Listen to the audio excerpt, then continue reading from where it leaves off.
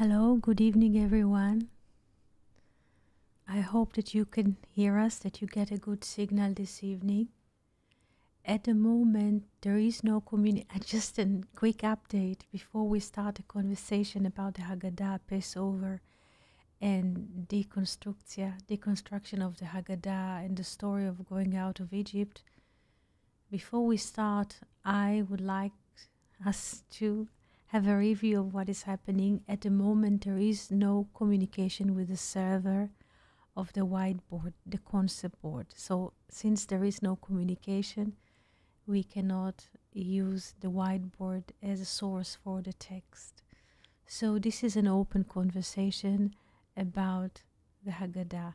If you have questions about the Haggadah, the Passover, this is the topic. I would like you to speak about Passover and the Haggadah from a non-regular angle. Because usually when people, if they celebrate one's Passover or at their homes or with friends, or they're familiar with this or they heard about this, it is usually conceived as a holiday or a moment in which people sit with their families next to one table and they read the text of the Haggadah. And there is in a way a mitzvah, a good deed, which is called Vehigadeta levincha, and you shall tell your son. Vehigadeta, yeah. Vehigadeta levincha. Now, people take this literally, and you shall tell your son, and if there's a son, Ben, so there's a father, there are parents, and so. And in a way, what people made during the time, during the generation, is the story about themselves. In a way, they use this time of the year to emphasize their standpoint as a parent, yes, as parents, and their children as their sons, because the people do not understand what the Haggadah speaks about. So many people developed in a way behavior against what is happening in Passover. And this is the truth. I don't know if how many people are willing to hear the truth about what is happening, because we are 4 weeks from Passover this year.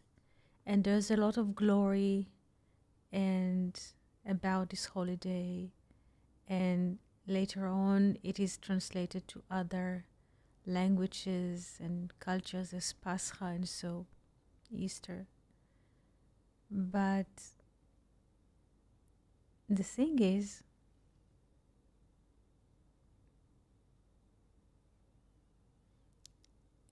that this time of the year or this moment became an instrument for people to empower themselves, because they don't know what is happening in the Haggadah or in general.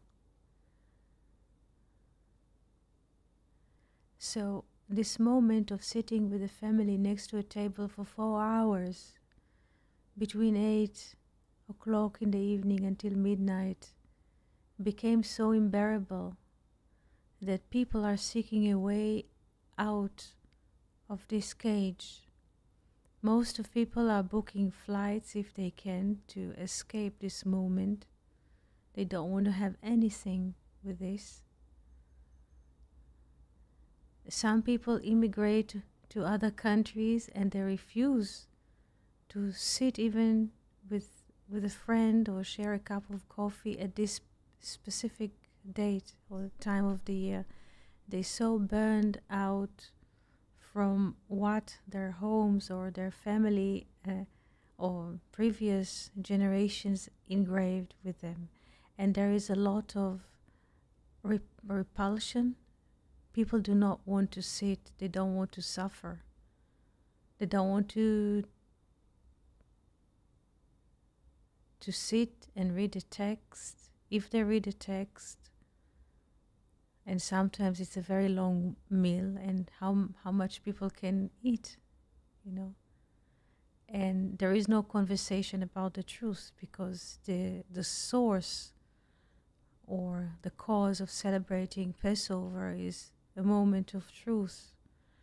But since people are incapable of speaking the truth, it's become to be a family drama in private houses, or there are discussions about what to eat and how many dishes to eat, in what way to eat it, and how to decorate the house, and how to get the best dressing, which is possible because it's also an opening.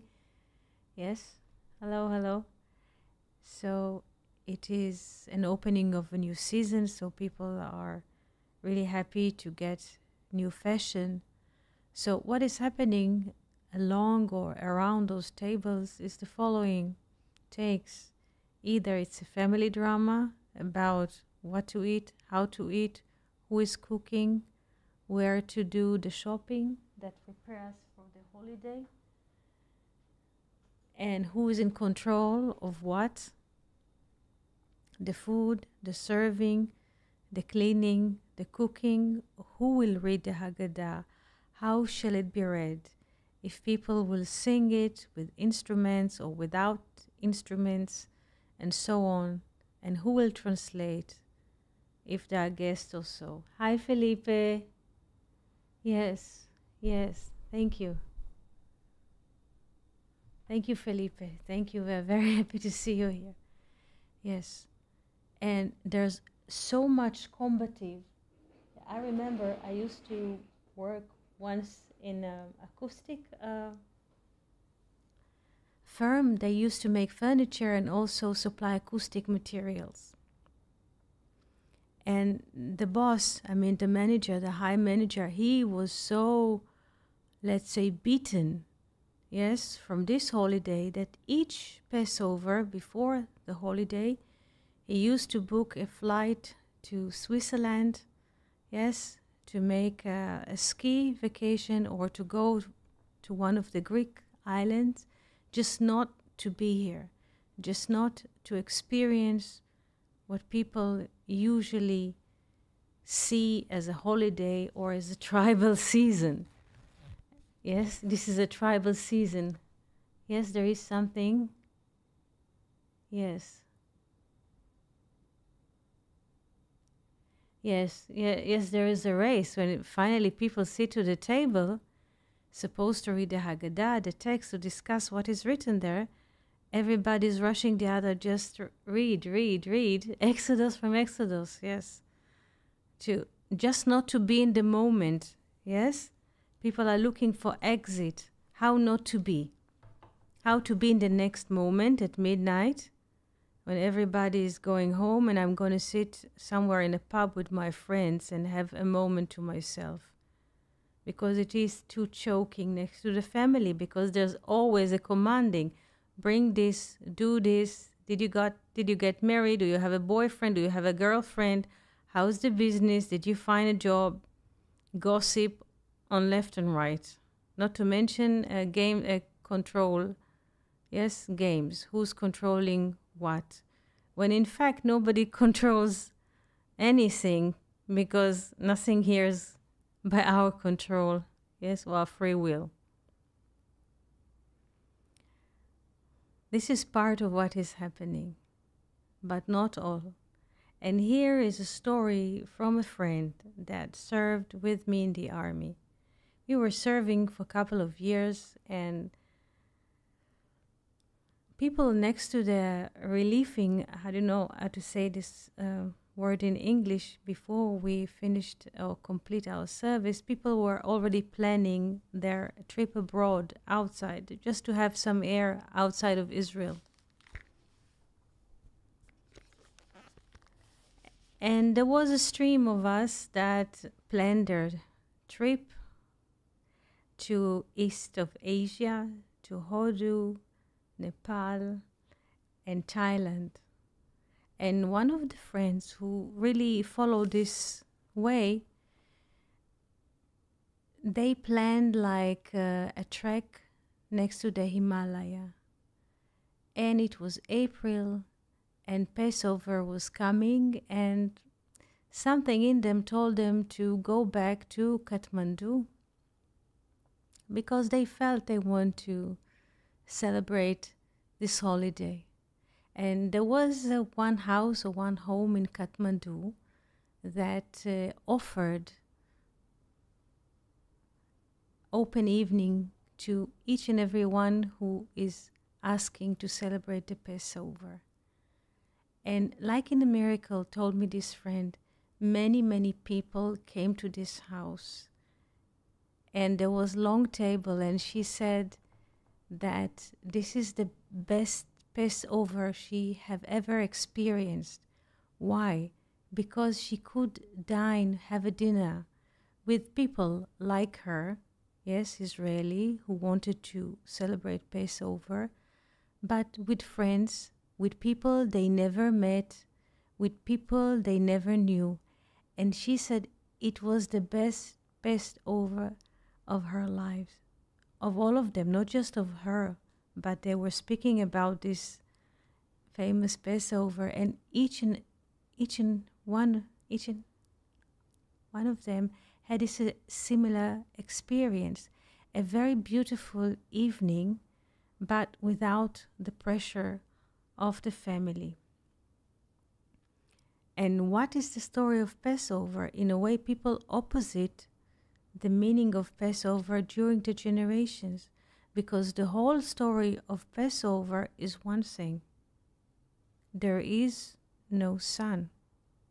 Though the theme of the Haggadah, this is very interesting because I don't have at the moment a whiteboard to prove it.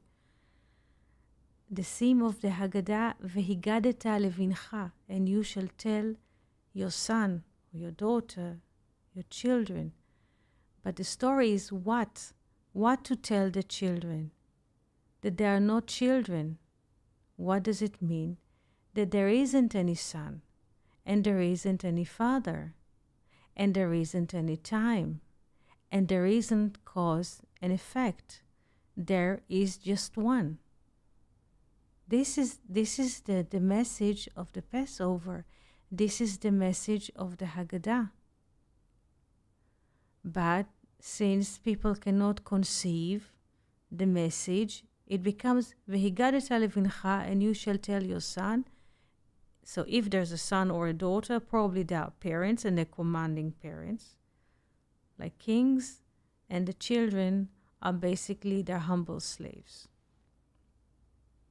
So, like Andres says before, so what is happening instead of, in a way, being present at the moment of this freedom, that there is no parent, there is no child, there is no time, there is no bondage, there's only liberty and freedom.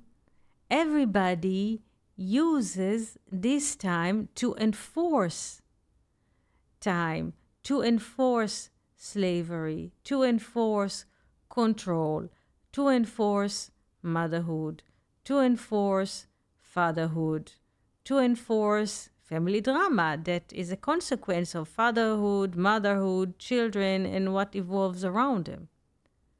Yes? So this is why I call this session Deconstruction of the Haggadah. Because, and not just this, there are more stories, yes? One of them is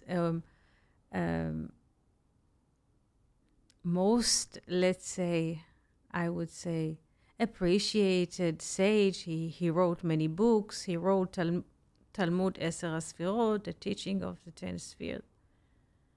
So people really appreciate books, but one of the halachot, or the way of they cut like a way of behavior, is that some people should not dine or have something to eat in another family's house or relative, because there might be a suspicion that their how do you say, their house is not kosher enough or clean enough.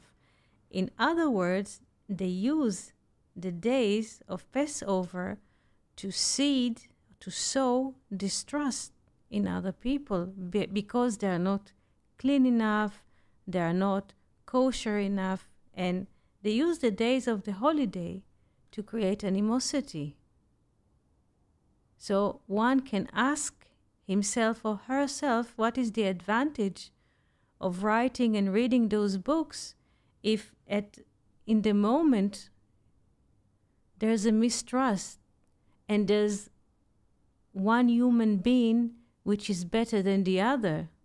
So there's duality. One person is more kosher than the other. One person is cleaner than the other. So we have duality. So what is the meaning of learning the teachings of the 10 spheres? What is the advantage of learning the Zohar if people go out from the session with their pride flourishing, if they think that they are better than others? Because there is no other. There is no acher, other. There's only one, echad.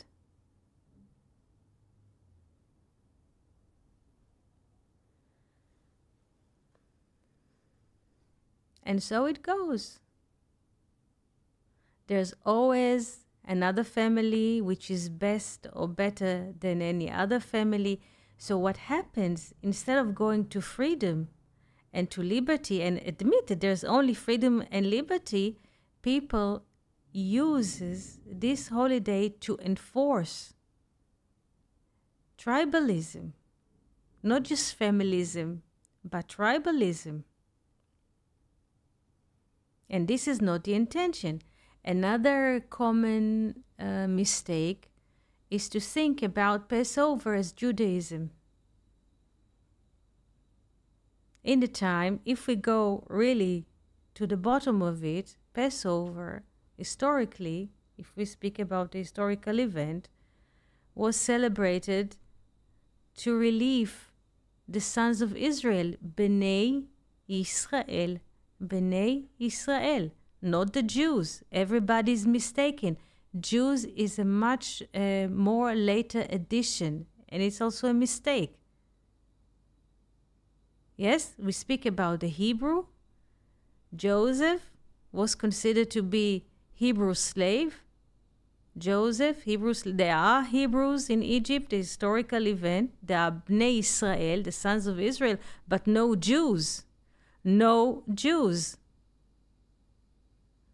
Many rabbinical studies and rabbinical rabbis teaching the Jews, there is no concept of Jews in Egypt. There isn't. There are Hebrews in Egypt or sons of Israel in Egypt.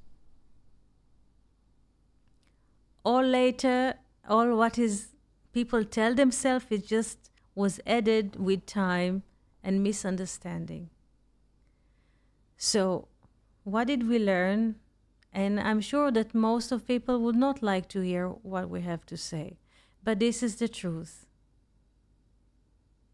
So what did we learn? What is the source? So what is the message of the Haggadah, the story of going out of Egypt? That there is no sun. There is no sun. Because sun says there is time. So there is no sun, there is no father, there is no time between them. There is no cause and effect. There's only one. Therefore, the value of Pesach, yes, the value of Pesach is 148, 1. Skipping, yes?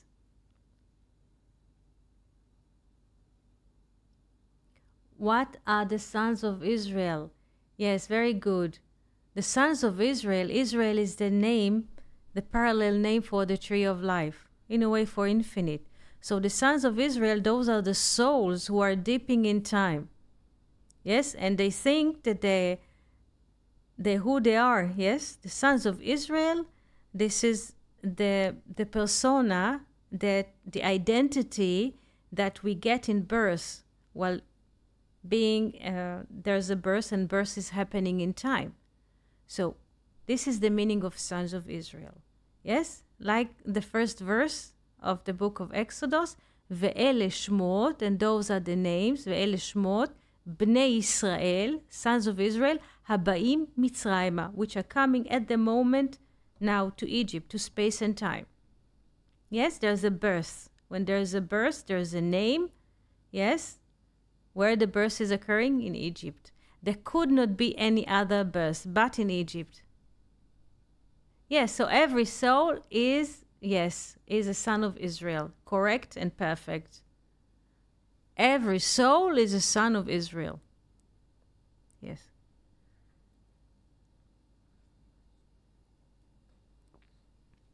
So, again, what did we learn about the Haggadah? There is no son, there is no father, there is no time. There aren't any condition whatsoever. There is no cause and effect. There's only one. Echad Eloheinu. Yes? Echad Eloheinu. Echad mi yodea. This is the song, and this is the question. Echad mi yodea. Yes? Yes. Yes, we are all trapped in Egypt, which is manifestation. Egypt is the meaning of manifestation. That's correct. Excellent. Echad ani yodea. Yeah? This is it. So, if you have questions, this is the time to ask. If don't, also, I would like to wish all of us a very good weekend, Shabbat Shalom.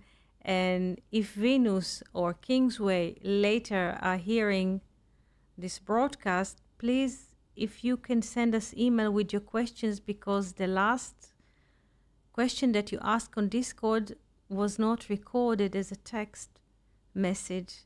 Yes, so I remember the chapters that you mentioned, but I would like to be precise, because I would like to create sessions around your questions. Thank you so much. Shalom, shalom, v'chag sameach.